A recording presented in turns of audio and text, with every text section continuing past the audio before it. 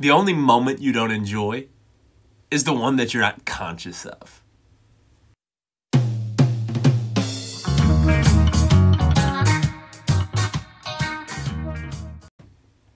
Be conscious of this moment of bliss, this moment of ecstatic joy, because it's all that's fucking real, dude.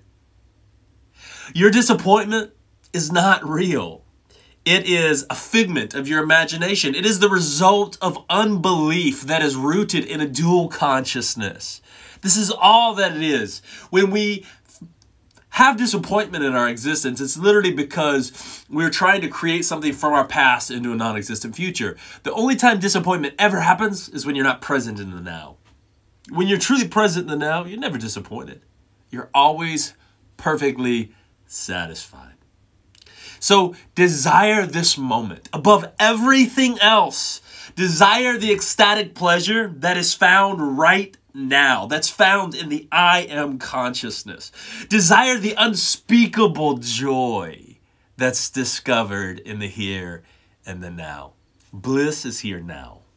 For the one that is present, the all-present one, the true self, the I am nature, remains in this moment. Is not ever found in your yesterday, is never discovered in the non-existent tomorrow. It's always found in the here and the now.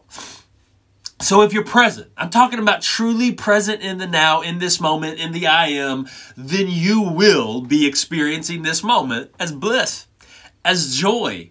Your baseline emotional place that's manifesting in the personality, in your person, will be bliss. It will be joy. It will be happy.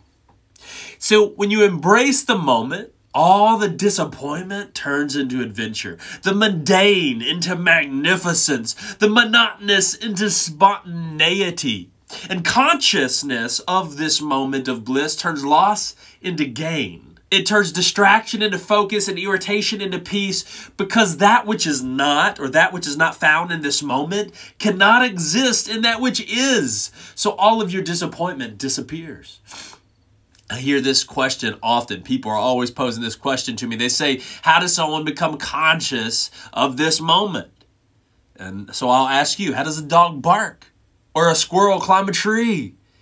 The dog never considers why it barks or how it barks. It simply barks because it is a dog. The squirrel isn't trying to be conscious of how to climb a tree. It's not thinking to itself, I wonder how I got up here so high. No, it just is there. It climbs because that is part of its very nature. And so I'm asking you right now, does the one who's born of God, the one that is of God, the Son of God, the daughter of God, the God himself, the I am nature, is it ever have to consider how to be present? If you believe yourself to be a simple, mere human being, this temporal being that's here today and gone tomorrow, then you will ultimately struggle to be present in this moment. And you will ultimately worry about your future and strive to live a decent life before finally you die. Because see, a dog believing it's squirrel, believing that it's a squirrel will never be able to just be. And in the same way, a God believing it's a human being, believing it's a temporal being, will never simply be. And to just be is to be present in the here and the now. You are born of I am. You are born in this moment. This moment is all that is real. In this moment, you are conceiving of many, many hundreds of thousands of things. Everything that you see around you has come out of this moment. It's come from the eternal moment within. It's come from a conscious state of existence.